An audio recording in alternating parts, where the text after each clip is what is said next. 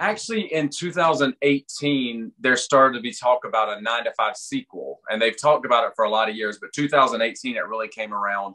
So we kind of said to each other, well, there's been the movie, the song, the TV show, the musical, now the sequel. What's ever had that? So that was the idea. We had to maybe try to document all of the 9 to 5 life.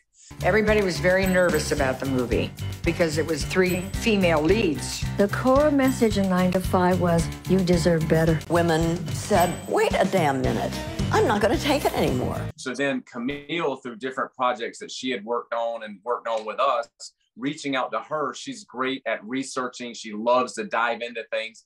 So she called back and told me, listen, there's a movement behind the movie. There was an organization before Jane ever thought about the movie. So it just kind of really worked as the fandom of 9 to 5 and the feminism of the working women's movement with her. We came together and we think we've made a great film that's going to be informative and entertaining to a lot of people. Did Dolly say anything to you about it, or did you talk to her about it while this was coming into fruition?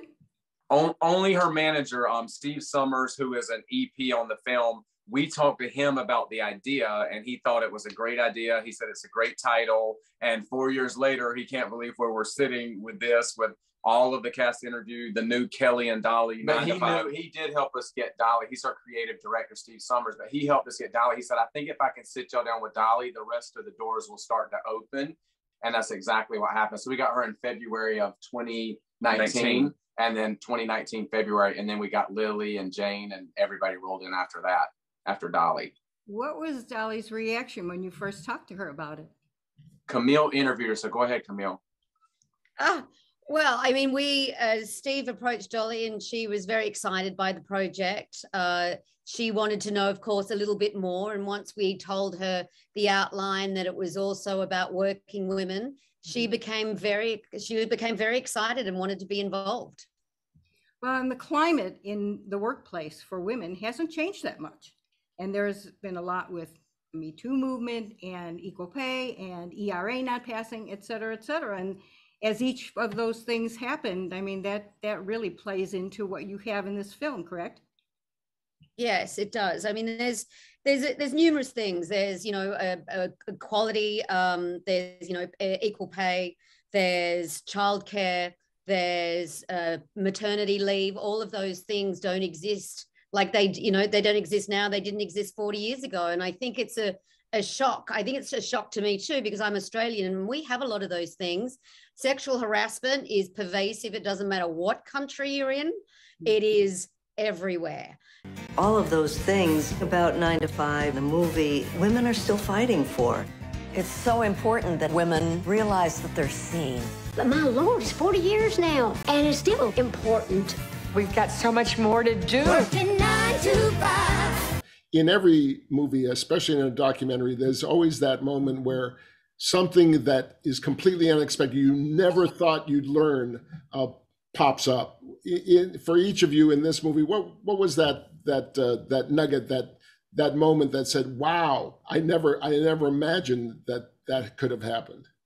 I think mine would be just finding out through the interviews and stuff, like we first started with the activists and we got some people with the ERA, that women still aren't in the Constitution of the United States. That's just shocking to me, that women are not in the Constitution. So, that was my big thing.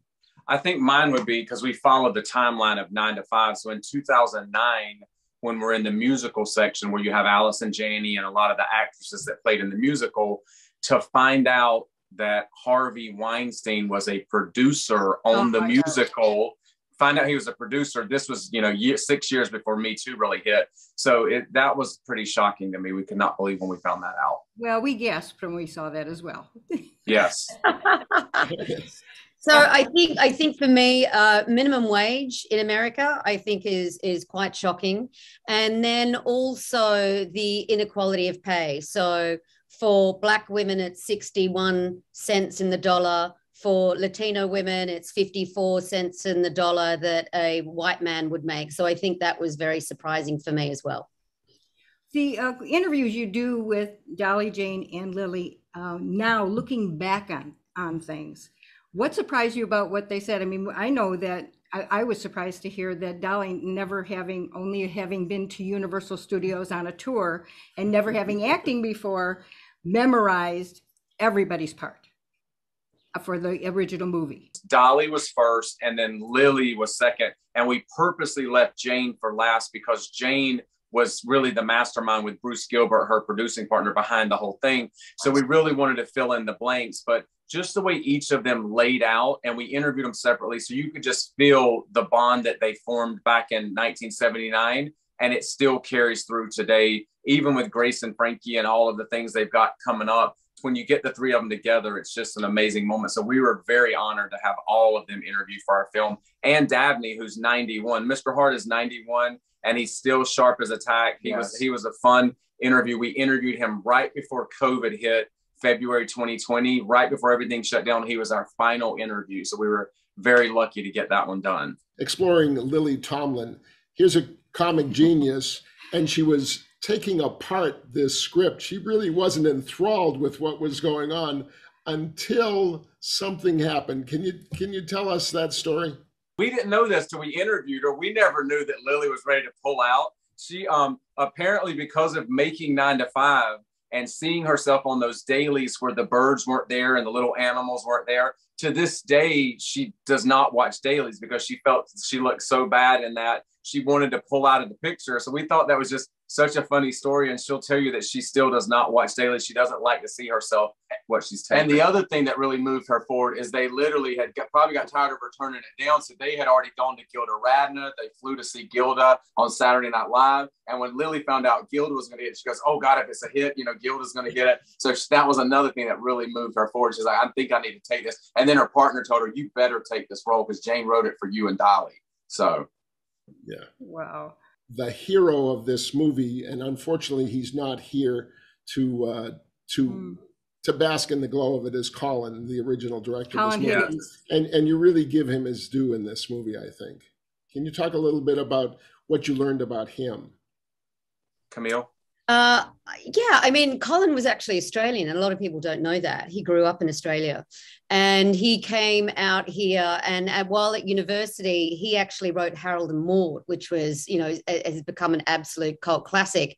And so when he was approached to do this, he jumped at the chance because he's so good with comedy. And as Lily said, sometimes Colin knew where the laughs were more than where she did. And there was that little bit of moment where she was like, no, as you said before, I don't want to do this script, but then realized that Colin, really, really was excited about, doing this film and doing this comedy. Well, he did, and he went on to do other comedies, Foul Play, Yes, Little House in Texas, and so on and so forth. But he really had the sensibility of this movie.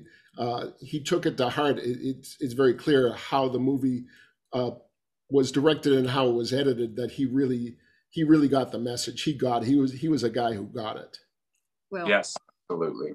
And not only that, but Lily and Jane and Dolly seem to have a lot of fun in the original, doing what they had to get Dabney Colman to be just outrageous. Yes, they had to really fight for Dabney because the networks didn't want him. They wanted like Richard Dreyfuss or Steve Martin. They wanted a big star in Dabney's part. And Bruce Gilbert really went to toe for that and said, no, the women are the stars of the picture. And Lily even says they didn't want to do it because they'd never had women lead a film at that time. So they really were breaking a lot of boundaries there when they made that movie. There's been so many different lives of 9 to 5, and we've kind of captured all of them. And now we've even revamped the song with Kelly Clarkson, which I think is going to blow people's minds. So we're so excited about that too. So yeah, that seemed to be one of the worst kept secrets in show business. Yes, I told Camille we could make a documentary just on the making of that duet with Dolly and Kelly Clarkson. It has not been easy. What was so difficult about it? Well, just, you've got labels and this and that and schedules. And, they've gone in the studio and recorded footage singing the song together, which is in the end credits. And a lot of people don't know how hard it is to choreograph Dolly Parton and Kelly Clarkson to make those things happen. But we have been able to pull it off. They both got a lot of stuff going on. My goodness, we're cut down to like 92 minutes, but we have so many hours of footage. We talked about like a 10-part docuseries because we've got so much stuff. I'm sure you do. But we've cut it into a documentary. So I mean, who knows, in 10 years at the 50 year, we may have a docuseries with all of the stuff that couldn't make it in there because we've documented everything that has to do with 9 to 5 and then some. So the world knows the song 9 to 5, but it's been 40 years since the original movie came out, at least three generations. Did you find that there were a lot of people under, let's say, 30 who had no idea that there was a 9 to 5 movie originally? Well, a lot of people remember seeing it, and a lot of people just know the song because it's probably one of Dolly's 3 biggest songs, and it's so well known. But really, we're so glad we got like a Kelly Clarkson because she's a whole different demographic. She's going to get radio play. I mean, they're going to roll this song out in a big way. It probably around the time we get a streamer. So it's just bringing a whole new generation up. Like our niece.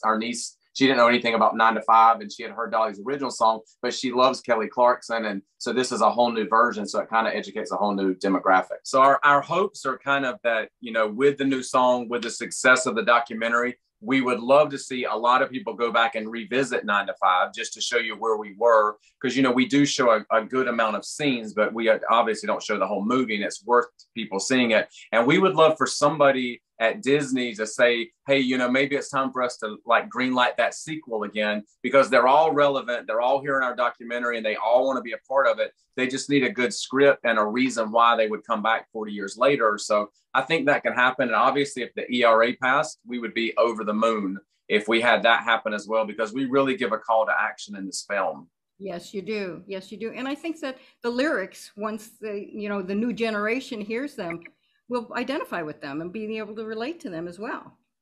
Well, Steve Summers, her creative director, he said, I've probably heard that song 1,000 times, but until I heard it the way they did it, I finally heard the words that Dolly wrote and how powerful they are.